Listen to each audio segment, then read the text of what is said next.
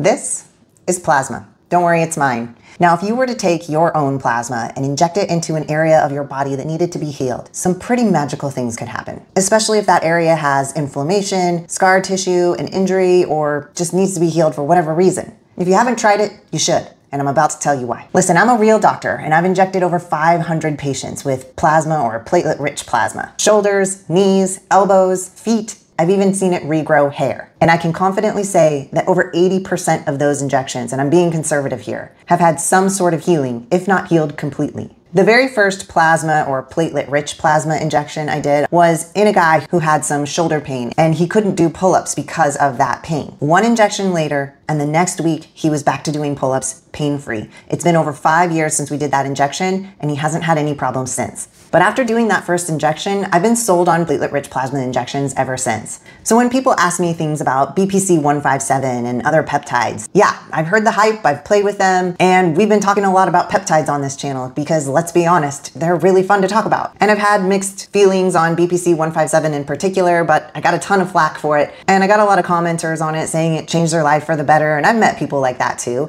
It's just that not everybody has the same results. I'll just say this, it works for some people, but not for everyone, and it works for some injuries, but not for everyone. Is that fair? Just don't expect your experience to be that of your neighbor Joe. But hear me out, what I'm telling you is that there are alternatives to peptides. There are other ways to heal injuries and inflammation. And I just thought that I would give you a comparison here. So if you clicked on this video to learn a little bit about BPC-157, even though I'm talking to you about platelet-rich plasma injections here, that's okay. We're gonna talk about both. Let's start with BPC-157. BPC-157 is a peptide, a chain of amino acids that is a fragment of something called body protecting compound. Body protecting compound is found in your gastric juices, and body protecting compound's main function seems to be to protect the gut and accelerate healing within it. And so BPC-157 has been designed for healing. Now we know that it does this in animal studies. I just can't make any claims about humans because we don't have the data. And that's why I can't prescribe it. I'm not even supposed to be recommending it. Dumb, right?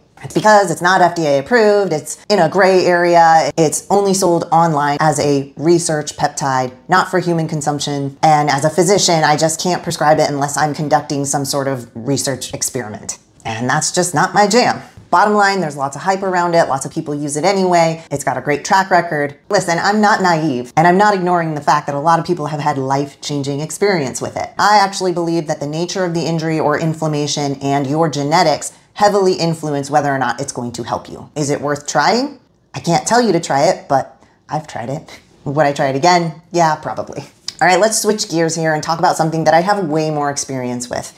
PRP or platelet-rich plasma injections. What is it? It's plasma derived from your own blood. There's really nothing added to it. Now, to make plasma platelet rich, you just have to centrifuge it or spin it really fast to get the platelets to concentrate to the bottom of the vial. Now, if you want to get nerdy with this and understand why we do this, it's helpful to know why platelets can induce inflammation and healing. You see, platelets, when activated in the body, and activation just takes injury, they basically set off a cascade of pro-inflammatory signals. All this starts the natural healing cascade. The way I like to put it to my patients is this. When you inject platelet-rich plasma into an area of the body that's having trouble healing for whatever reason, again, scar tissue, injury, it's just been a long time and the brain kind of shut down the healing to it, and you go in and you slug some plasma into that area, it's like activating new blood flow and healing to the area. Now, we're injecting a whole syringe of this stuff, not just a droplet or two like you would get from a natural injury. And so when we do that, the brain and the body thinks that we've just massively injured you in that area. It's a great fake out, but then your body goes in and does a better job healing that area than it was already doing. Now here's the best part. PRP has a lot of data behind it showing that it works. We've got a lot of studies on tennis elbow and knee arthritis in particular. So this isn't just hype, there's actual data backing it up. Why we have studies on platelet-rich plasma and not BPC-157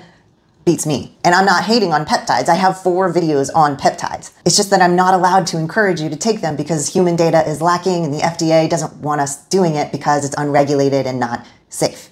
So PRP has way less potential risk, I guess. It's coming from your own body, so that makes sense. Now, I have to warn you, there is a downside to platelet-rich plasma, and that is it's pretty painful. Everybody asks me, are you talking about the needle or the injection itself? No, I am talking about plasma itself being put into your body will feel like a hot poker and maybe the most intense cramp you've ever had in your life. Injecting pure plasma into your body will make it think that it's being freshly injured, and massively so. but it's fake.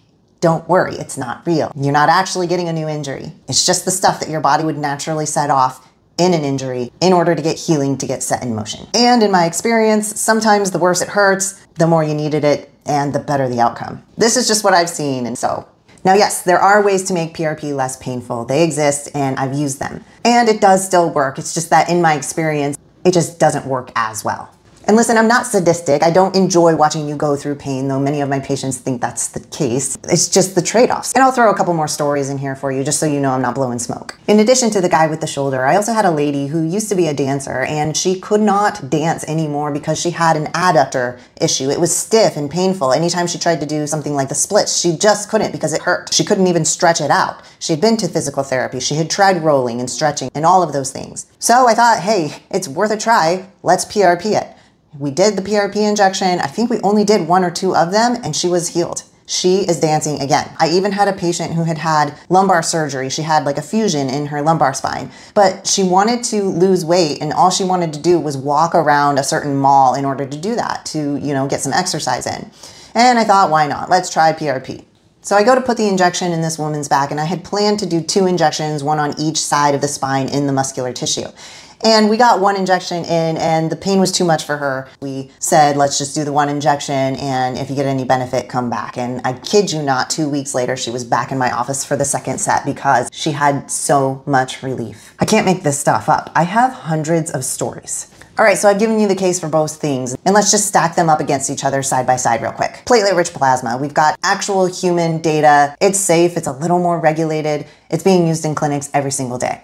Personally, I've got a huge track record with platelet-rich plasma injections. Now, BPC-157, we've got incredible animal data. I like it, I think it works, but not for everybody and not on every problem. And I'm not saying that PRP also works on every problem, it's just that I've seen it work more often than not. And while I wish I could tell everyone that BPC-157 is something you should try, as a doctor with a responsibility to do no harm, I'm really not allowed to.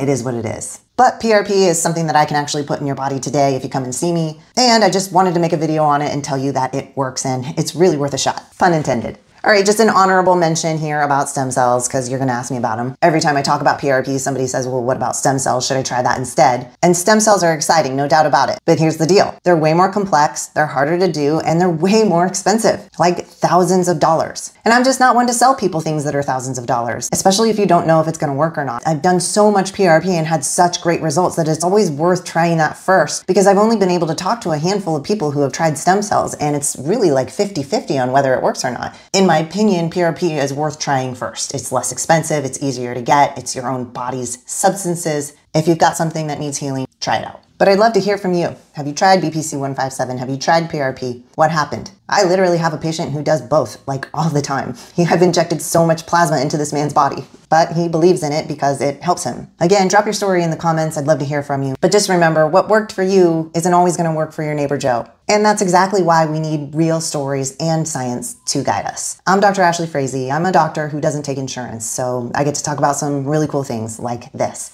I guess I have too much time on my hands. Okay, really, I'm just obsessed with studying things that actually improve people's lives. I run a direct primary care clinic in Mesa, Arizona. It's called East Valley Direct Primary Care. If you want to know more, there are links in my description. You guys have the best day.